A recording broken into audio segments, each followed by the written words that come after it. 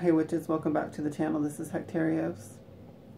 In this video I want to do a couple updates, but the main topic of this video is basically kind of just a word of encouragement of basically, you know, cast your spells.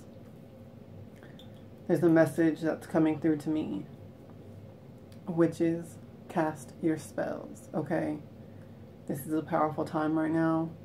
The energies are rising with Goddess Hecate. We are becoming more empowered. You know, this is the time to cast your spells, okay? Embrace your magic, do your magic, and exert your will. This is the time, okay? If you needed to hear this message, if you've been waiting, this message is for you. Exert your will, okay? Put forth your desire, your wishes, your needs, your wants. Put that forth into the universe, okay? Now is time. Cast your spells and, you know, use your tools, okay? Do ritual. Cast your spells, make mojo bags, do candle work. It is time to work the magic, okay?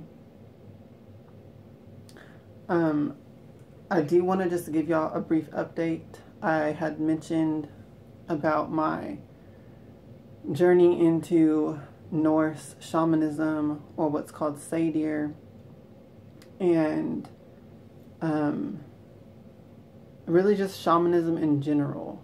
And so one of the things that I mentioned in a previous video for my Q&A, I was talking about the furs that I got to use and to wear during this practice, because in shamanism, the shaman, the practitioner, would wear, or does wear, animal furs, because it gets you close to nature, close to the animal spirits, and animal spirits are much more closer to nature than humans are, because we have civilization and society and all of that, at least in modern times, and animals are more, you know, they're in nature.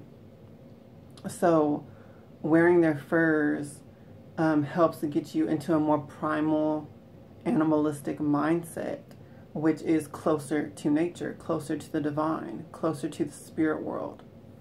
Okay? So that's my take on it, at least. And so I did buy some furs recently. I'm not one to in any way condone animal abuse or anything like that. Y'all know I love animals to death, but I do think that for spiritual practices in particular, it's okay to wear furs. I wouldn't wear it just as fashion, not when there's an option to wear fake fur, but for the practice of spirituality, like this on my altarpiece, this is a real rabbit fur that I just have on my altar, which is not, it's a byproduct of food. It's not just like hunting and killing the animal just for the fur to sell. They eat rabbits and they sell the fur, okay? So that's respectful to me, because they're taking another part of the animal and they're using it, or they're selling it for other people to use it for art and crafts and stuff like that. So to me, there's nothing wrong with that. And I do eat meat, so I'm not vegan, and I'm not against eating meat or anything like that, but I am against animal abuse and wearing fur as fashion, or hunting animals that are not eaten, but they're just killed for the fur to be worn as fashion. I think that is wrong. At the same time, though, that's my personal opinion, and I don't judge others. You know, it is what it is. So anyway, I'm going to show y'all the furs that I got. So that's why I preceded this with everything that I just said, because I know that a lot of people are against use of furs and stuff like that. So I'm sorry if this video is not for you. You might want to turn it off. So first of all, I got this, which is, it's actually an antique fur stole, vintage antique. So this animal was not even killed recently at all, or these animals. These are silver foxes, and it's like an antique fur stole. I don't know if y'all can see it that well, but I got it to just wear during my journeying shamanic practices and tapping into that current of magic. And whenever I wear it, I do feel these spirits of these foxes. I do feel, it's almost like when you're holding a pet cat or something, or your pet dog in your lap, and you could just feel their loving energy, or that exchange of loving energy between you and your pet. I feel that when I'm wearing these. I feel like their energy is in the fur. I feel like their spirits are around, and it's almost like that cuddling vibration feeling. So I don't know, I like it. I'm okay with it. I feel like I'm approaching it respectfully, and I do very much appreciate the animals that gave their fur for this. And I feel like they understand that, and I feel like they love me back. So I feel like these two foxes are almost with me as familiar spirits when I'm wearing this. And I feel like they are sort of like running around and going out and doing things. And it just feels very much like having a pet or a familiar. So I just thought that was interesting to share, because I haven't really done any updates on these practices in particular, as far as anything practical or too deep. I mean, I've kind of mentioned that I'm doing this, and I've kind of mentioned that I'm like delving into this practice, but I haven't really said much about it or anything like that. So yes, I just thought that was an interesting tidbit to share. I feel like the spirits have become as familiars to me when I'm wearing it and getting into that trance state. Or not even necessarily when I'm getting into the trance state. Just when I put this on at all, I could feel their spirits with me and attach to their fur, to their skin. So I don't know. This is all very new to me. Once again, this is a path I'm delving into. I've kind of been studying it for quite a while already, but as far as the practical aspect and experimental aspect and delving into it, this is new to me, and it excites me in that regard and in that way. But I thought that was an interesting tidbit to share. So I just got these last week. Okay, the next thing I'm going to show y'all is, this is a coyote face. I told y'all you're not going to want to watch this if you're kind of like grossed out by this stuff. Professionally, of course, taxidermy, or whatever you call it, tanned and all of that. So it's like leather and stuff. But it is a coyote face. And I got this so that I can make a headpiece with it. You know, you've seen the characteristic shamanic like headpiece type thing. So that's what I'm going to be making with this. I'm going to attach beads and crystals to it and different things like that. I can't say that I have any kind of practical experience to share with this yet, because I haven't just gone around wearing it on my head. Other than just like I just showed y'all, like, temporarily, just briefly looking in the mirror with it. Like once or twice since I got it. But I haven't, like, sat there and worn it, you know. So I can't really say that I have felt the coyote spirit so far with it. But I know that once I get it designed into an actual headpiece, you know, to wear, I'm sure I'll have some sort of similar experience as with the silver foxes. Because I have sort of worn that stole, you know, for prolonged periods of time when I've been having it, just like sitting around the house and stuff, just to like get into that energy and to feel their energy, because it does feel very much loving, like cuddling with a pet. So I enjoy wearing it, even outside of ritual use or anything like that, which I have not used it for any kind of ritual yet. But I do think it's very interesting. So I just wanted to share that. That's all the furs that I have so far. I am going to invest in getting more furs to wear.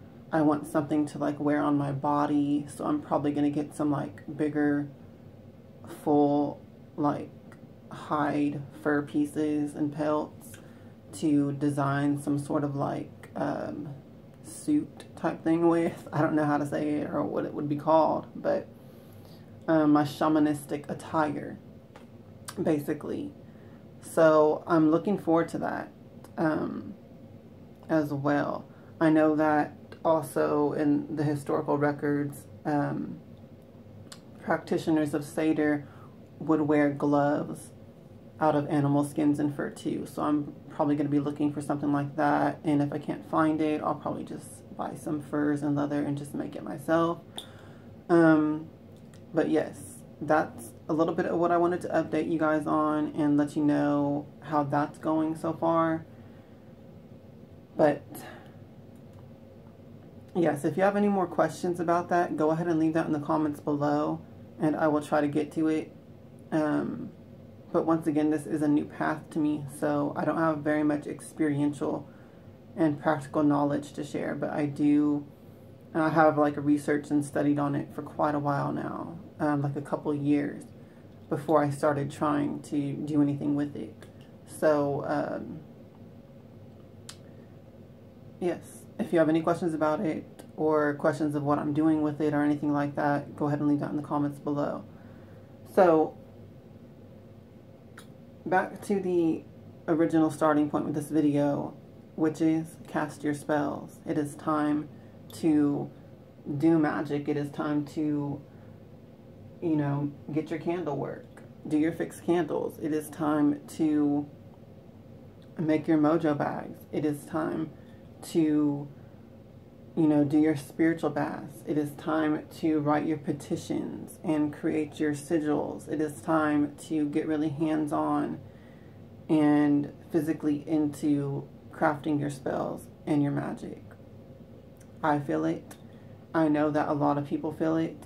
It is the rise of the goddess right now, and that power is coming in. I honestly kind of just wanted to inspire y'all in this video.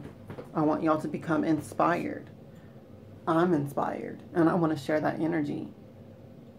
I'm just going to show y'all what I do with my altar candles. You can see there's no candles in these holders right now. I'm going to show y'all how I prepare my altar candles for Hecate in particular. So this is the candle inscriber tool that I created. I don't know how well y'all can see it, but yes. So first of all, I take the candle. Of course, this is already pre-cleansed, but if you haven't cleansed it yet, you could just pass it through incense smoke, preferably through sage or cleansing incense. I just realized one of my incense went out.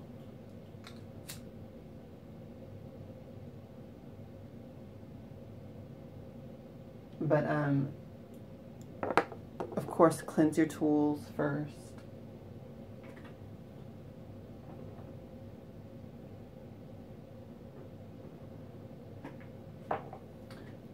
So what I like to do is I inscribe the candle with Hecate's sigil that I created for her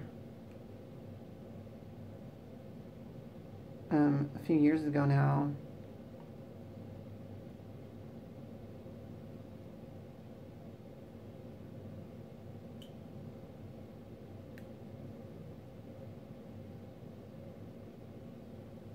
Or rather, I created the sigil in 2013, so it's been quite a while.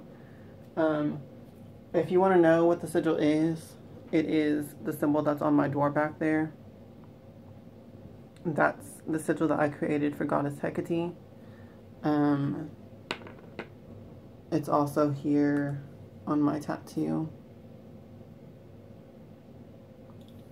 Anyway, that's what I inscribe on the candle.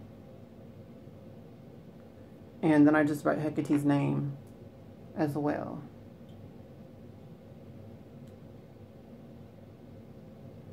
Do your magic, witches. Cast your spells. Carve your candles. Light your candles. Okay. So I do that to both candles.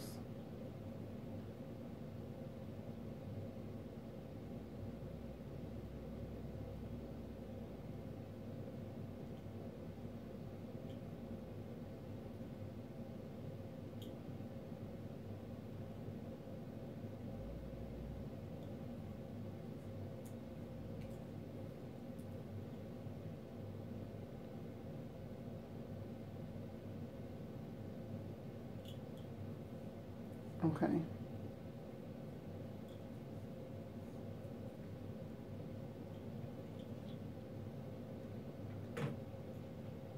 And I sort of just stick them in the holder. And then I take my Hecate oil. This is the oil that I make. My personal recipe that I got from the goddess in Gnosis. So, of course, you can use any Hecate oil or any magical oil that feels right to you or that you want to use. But this is what I use. And I take it and I dress the candles with it. Put my intention. And this is like consecrating the candles to Hecate. Let me put some on because I'm obsessed with the scent of this oil. This is like the best Hecate oil recipe that I've ever seen. If I do say so myself. But I can't really take credit for the recipe because I got it from Hecate, so I don't think it's being too egotistical to say that. I think it's the best recipe. I do sell this oil. If you want to get some, just contact me through the different ways in the description box. If you want to buy some, I make batches pretty frequently on the full moons. So, sort of, I just like put it in the candle holder to sort of just hold the candle for me. And then I just get it on my fingers. And I coat the candle with it.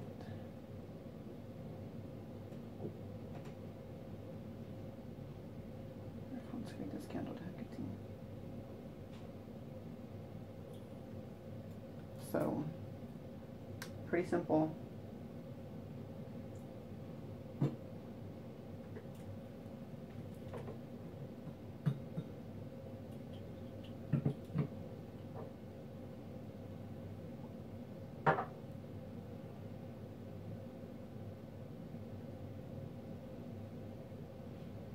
Of course, you could do a lot more with this. This is just how I do it. Sort of as an everyday thing. Or sort of like run-of-the-mill type. When I'm not trying to be too elaborate.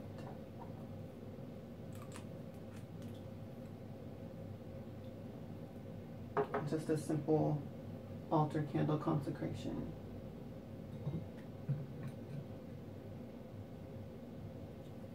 and then I'll just light them up.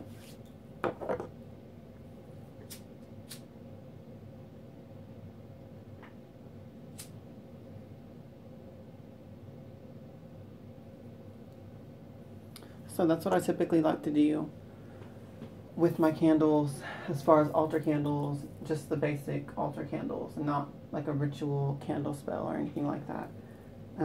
When I do fixed candles, I do always put herbs in it and stuff like that. You could also add herbs to your altar candles though, if you want to, and just kind of get like a tray and grind up your herbs, and then coat the candle in oil, and then rub or roll the candle through the herbs, and the herbs will stick all over it. And then after that, put it in the holder, and you will have a really nice magical thing with that. So I pretty much do this almost daily, you know, depending on what's going on.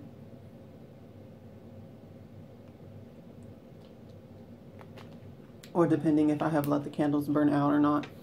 Because sometimes I'll light the candles up and I'll let them burn down while I'm doing stuff. Like when I'm doing my client tarot readings, I light up the candles just to be respectful and to facilitate Hecate's presence. Someone was asking me, because I made the post on Facebook about doing the Q&A, and some people did not get to ask their questions before I started recording the video. So I saw some questions after I posted the videos, and someone was asking me about putting their altar in their bedroom. Like, is that okay? And I think it absolutely is. My altar's in my bedroom, and I've always had my altar in my bedroom, and I've never had any problems with that. But I mean, it depends on how you live. Like, what is your lifestyle? You know, don't be doing stuff in your bedroom that you would consider disrespectful for Hecate to see or witness. You know, because an altar is a sacred space, and it's almost like a miniature temple or area or shrine to the deity. So they're present in it and on it and in all of its aura and space. So, you know, if you're doing stuff in your bedroom that a deity shouldn't see or witness, then I don't think that it's a good idea to have your altar in your bedroom. But I think overall it's fine. Just do what feels right to you. I don't think it's absolutely and automatically wrong, is what I'm trying to say. Just do what feels right to you in that regard, and be kind of like analytical and smart about it. And someone else was asking me, where is it better to have your altar to Hecate, facing north, east, south, or west? I think that's an interesting question. I have had my altar facing all directions before, in all different corners and sides of my walls, through experimental phases, just to see myself, what works for me. And I would have to say that the least how do I say this? If I had to rank it from least to best results or energies or whatever you want to say, or categorize it, having it on the south is probably the least to me, or having it facing south. I just never had much good results that way. Not to say that you won't get results from your magic and stuff, but it's just the least. Since you're asking me, I'm going to go ahead and categorize it like that. Having it on the south is the least to me. Having it on the west wall, or facing west, it carries a lot of darker energy, I notice. It carries a lot more of a serious feeling, and a feeling of like intense and absolute type energy, and it's strong for like banishing type magic and controlling magic and binding magic and that type of darker, sterner energy. So if that's how you want to work with your rituals and your magic, I recommend put your altar facing west or on your western wall. Right now I have my altar on the eastern wall facing east, and to me that is where I notice the best results. In a general sense, it seems to be more of like a creative, inspiring type of energy and power. So that's where I like it, where I ended up liking it the most, because like I said, I've tried it on all the different directions and walls, and that just seems to be facing east, seems to be the best option for me. I invite you to just experiment with it yourself and see, you know, what you experience and what you like the most. Facing north also has a good energy to me. It seems very much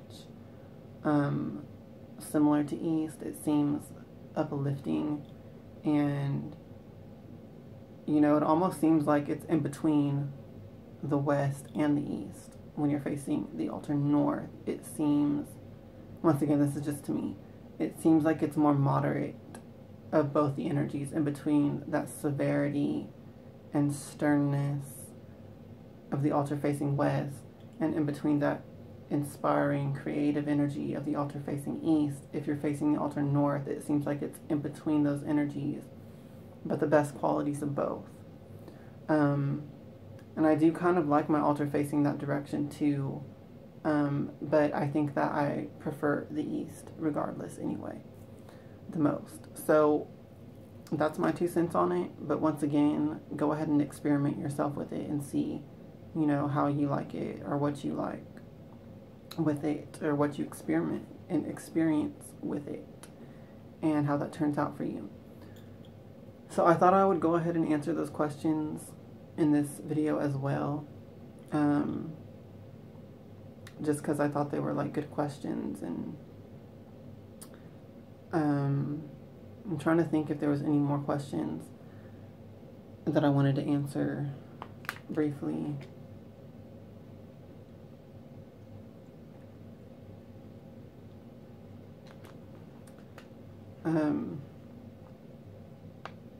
Someone was asking me about daily offerings to Hecate as well, and I think I kind of covered that already with like the altar candles. Like I said, I do that pretty much every single day, and I light an incense to Hecate. The incense went out again.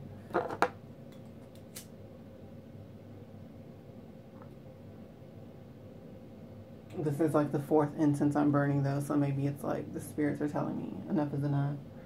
But I do offer an incense. Usually when I first wake up in the day, I offer an incense first thing to Hecate.